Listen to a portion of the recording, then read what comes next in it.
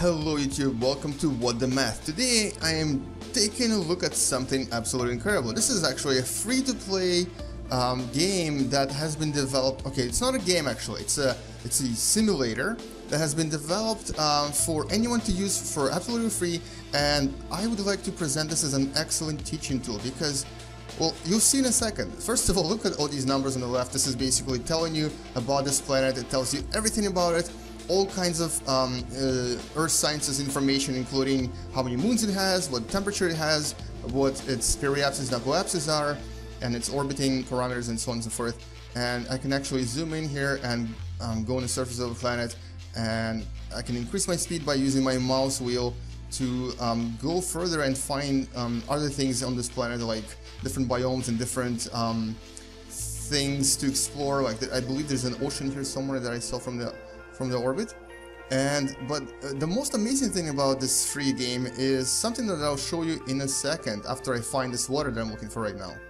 And I've decided I'm just gonna fly through the atmosphere until I find the water. There you go. There's the water. There's a beach right here. Ooh, going a little bit too fast. Am I underwater? I'm totally underwater. Alright, let's get out of here.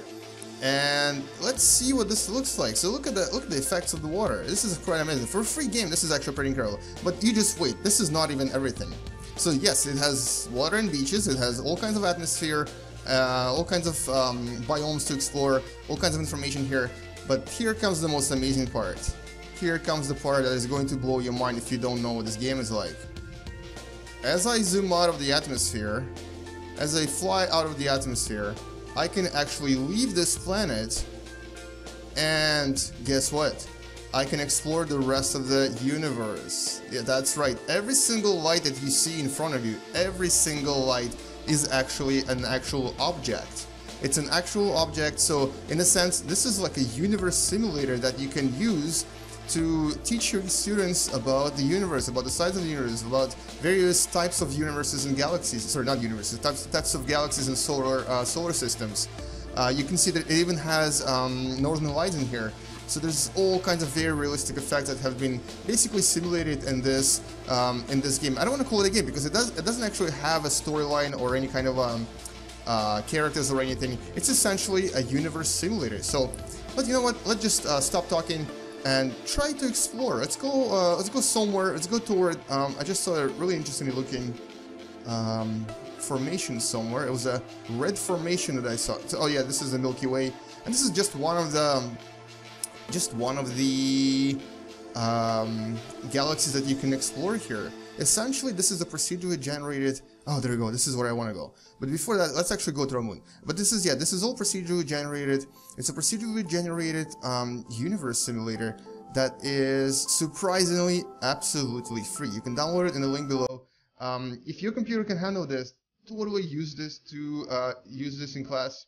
Try to encourage your students to use it because this is like the best that our generation of computers has been able to bring to us. Because look at that, it procedurally generates terrain, procedurally generates planets and solar systems and galaxies and universes. And one of the cool activities that you can do with your students is actually having taught them something about galaxies and solar systems and our galaxy in particular. You can have them try to find our solar system, our Earth.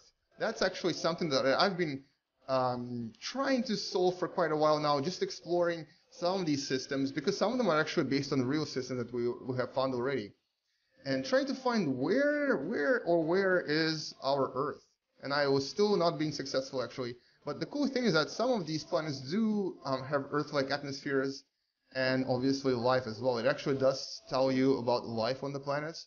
So here it will actually tell you that it has organic, multicellular, marine, terrestrial life on that planet right there. This planet, however, is no here. I wanna look at this. How do I take them too close? There we go. It's a cool Selena class, and I believe it's just the moon. Now you can see that this solar system actually has two stars. It's a binary system. It's a yellow dwarf and an orange dwarf. So let's actually just go ahead and come close to them. And the most amazing thing about this is that it's so detailed. It's so detailed. You can actually see here. There's all the kind of information given to you which makes it really awesome as a kind of a exploratory tool for students. Oh no, I think I've accidentally left the system. Okay, that is not exactly the right solar system I was going to explore, but anyway, let's just go closer to these two stars. I'm currently moving at a pretty high speed. There you go. It's 116 times the speed of light. And I believe I've actually discovered... What is this place? What is this place? Let's come closer to it. So this is obviously a star. Yeah, that's a star. And it has... What is that? Oh, it has asteroids flying around it. That's so cool. Let's go check out those asteroids. As you come closer, it will start procedurally generating the terrain on it. And you can then see what it's like. Okay. A little closer, a little closer, a little closer. And look at that. It's coming into view right now. And it's actually moving. It's actually orbiting around that star. So you can come to it, come close to it, you can see some of its terrain, and look at the beautiful view that we have. This is pretty amazing. Anyway, so what I really wanted to see is, where's that red formation that I kept talking about? I want to go and see what it is. We're actually going to fly through this beautiful galaxy and try to find... There we go, this is what I wanted. We're going to try to... Oh, this is a Horse Nebula. This is actually a real nebula, but it's viewed from a different angle, so it doesn't look exactly like that from our planet. But I'm gonna fly really, really fast toward it at speeds of... okay, this is not speed of light yet. This is going to be... Okay, this is just over speed of light. This is 1 parsec. And there we go. This is... Those of you who've watched Star Trek, this is going to be familiar to you. We're steaming through the galaxy. We're like literally flying through this at crazy speeds. Alright, so this is Horse Nebula. This is a pretty cool way of looking at it. I don't actually know exactly how it looks like from our planet, but it kind of looks like... Oh yeah, it looks kind of like this. So this is one of the ways of finding Earth, actually, is by finding an object that you're familiar with and then trying to fly back and trying to basically discover what it looks like on Earth, and then essentially trying to track your way back into our planet, our home planet. So there is a blue... I just saw a blue giant somewhere.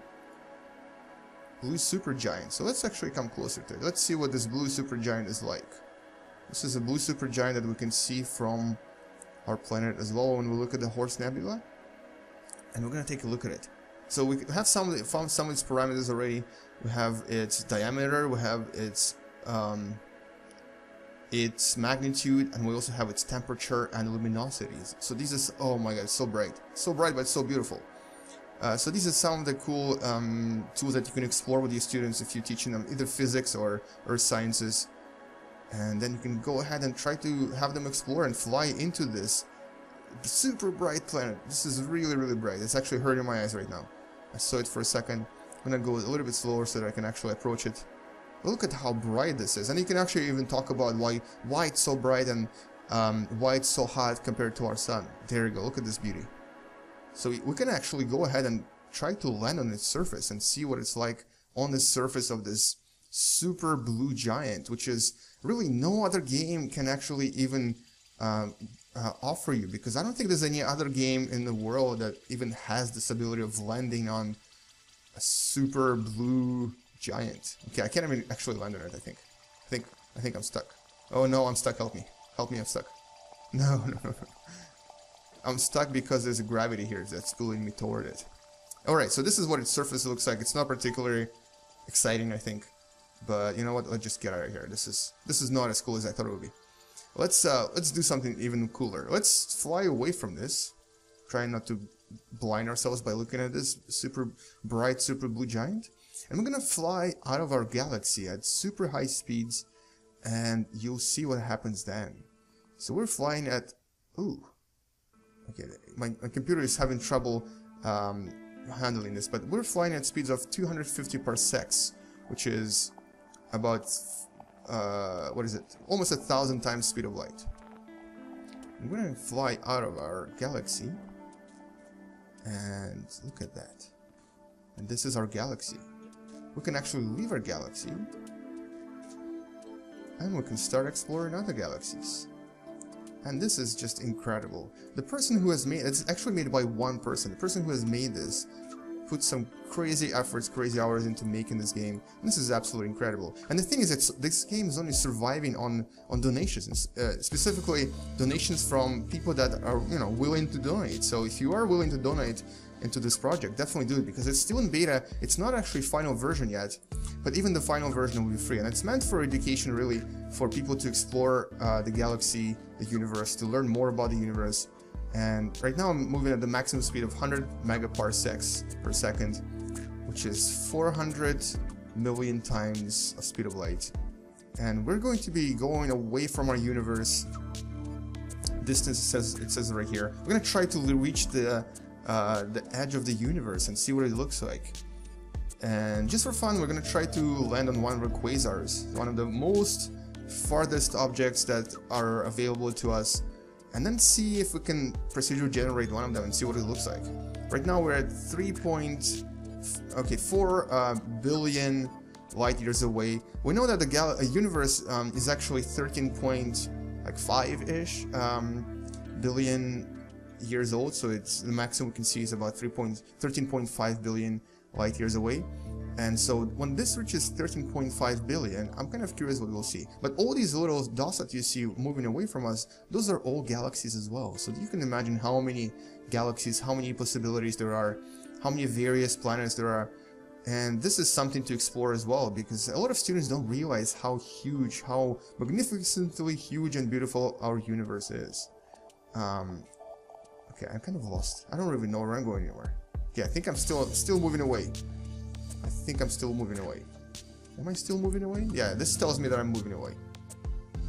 I'm gonna try to reach the maximum possible distance, but I really see nothing anymore. I see nothing. I don't see anything. It's so dark here. Alright. That's not good. That's because this game does have a very realistic kind of a universe formation, because we don't really know what's going on the edge of the universe, because we can kind of see blurs and detect some things, but it's not really very precise. Anyway, I think I made a mistake. This is in gigaparsecs. The reason why it's dark is because we don't actually see that far. This has to be approximately 4 gigaparsecs for me to actually see anything, maybe 5 gigaparsecs. So I think I went a little bit too far, and this is really past the edge of the universe. What I'm gonna do is I'm gonna try to find the first object that I see, and then try to approach it and land on it. Oh, and the music in this game is absolutely incredible too, because I mean, this person, not only did he make a game, or not game, but the simulation, but he also created the music for it, which is ridiculous. This is incredible. This person is a genius. Okay, so here we go. This is about just over 6 gigaparsecs away from our galaxy, and let's just look at something. What is this? SA. I'm not sure what SA stands for. E0. I don't really know what these designations are, because I'm not an earth science teacher, but I'm gonna take a guess that these are different types of galaxies farther away from where we can actually detect anything. But I kind of like this red one. Let's go to this red one. Let's approach this red galaxy right here and find a random planet to land on. Okay, I'm a little bit closer than I thought it would be. Okay, here we go. Let's increase our speed. And look at that, it's coming to view and starting to form. Procedurally generate various planets. And this is just another galaxy somewhere out there. And there's just no way for me to even find my way back home, so I might as well just settle here. This is my new home. I'm gonna call it What the Mathia. And I'm gonna go ahead and pick a star. Actually, you know what? Let's go toward the center of this galaxy. Oh, it's so bright. It's very, very bright. Okay, let's go toward the center. And you see this is generating all these stars. I'm gonna pick a planet, or a solar system. White main sequence star. Okay, that sounds cool. That sounds pretty cool. Let's go toward that. Oh no, too fast. Increase our speed. Let's go toward the star. Star Trek style, where no man has ever been before. And I shall claim this for history and for Mathematica. This is my new home. Okay, I just missed my new home. Here we go, here we go, here we go. So this is a white main sequence star, and this is obviously procedure generated. So these are not randomly generated, but generated based on specific parameters that this game has in it. I'm not entirely sure how it works, but I know it works because every time you try to start this game, you will have these randomly generated galaxies. And some of them are actually based on reality. I mean, if you go to Andromeda Galaxy, it will be very, very realistic. It will be exactly like we know it, exactly like we see it. Okay, so this is a binary system, and here we have two stars. We have this star and this other star. And oh yeah, there's also this bar here that allows you to control various parameters, but it's not really essential. I think there's no planets around this system though, so I don't think I actually have a home here to claim as my own, but whatever. Oh, maybe it's this one. Hold on, let me come to this. Let me come closer to this star. I'm gonna come closer to this star. Oh, I have something right here. What is that? It's a planet. It's a planet. I think it's a planet. No, it's not a planet. It's a cold gas giant. No, that's not what I wanted. I wanted a planet. I want a planet. Is that a planet? Main sequence star. Warm ice giant. Warm ice giant. What is that? Is that even a thing? I guess so. Okay, so let's come closer and see what else is here. What is that? What is this right here? Warm desert. Ooh, I want that. This is my new home. I'm gonna live in this warm desert world. Okay, so let's land on it. Try to land on it because we're going a little bit too fast. Oh, a little bit too fast.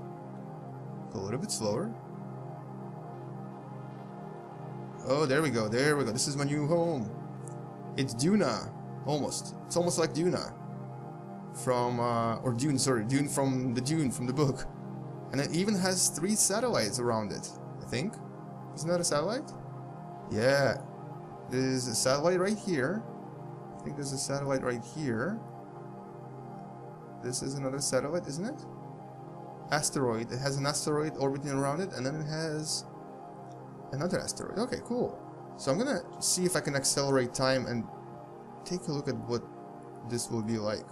So you can see it, or look, they start orbiting around it. It has a lot of objects flying around it, and it's flying away from me, so I'm gonna go and catch up with it. I'm gonna go on its land on the surface and explore the surface. So let's land on it. Oh, this looks so beautiful. Look at this. Look at this beautiful planet. It's a warm desert planet. I'm gonna land on it and see what it's like. So the atmosphere and the surface is being generated currently, so you'll see it appear as I try to land on it. And oh my god, this is beautiful. Look at that. And the music changed as well. So this game is, or I keep calling it a game, this simulation is absolutely incredible. I really cannot stress enough how amazing this is for our students to explore, to basically visualize all this beautiful, amazing stuff that our universe is. And this will let them, you know, get into the, basically this will interest them in exploring universe and possibly even pursuing career in earth sciences or even astronomy. And who knows, maybe one of them will even become an astronaut. But this is my new home. I'm gonna claim it as my own. This is Mathenia, and it's a desert, warm desert world that has greenhouse effect of 116 Kelvin, temperature of 385 Kelvin. So essentially it's just, I think it's like over 100 degrees Celsius. So it's a little bit warm here, possibly too warm. No water, no any kind of water here, but it's beautiful and it's red and it's all mine. And it even has this black deposit of stuff. Look at that. Let's take a look at this. Let's see what this actually is. Oh, it's so beautiful. It's so pretty. It's some sort of volcanic formation. Anyway, so I'm going to pause this here, standing on top of this mountain. And this game is called Space Engine. The link for this game is available in the description below. Definitely support this game if you have money to donate. Do it, because this is the most incredible tool for space and universe exploration ever. Thank you for watching, and please subscribe. This has been What the Math with Space Engine, flying away into the abyss of the universe. Bye bye, guys.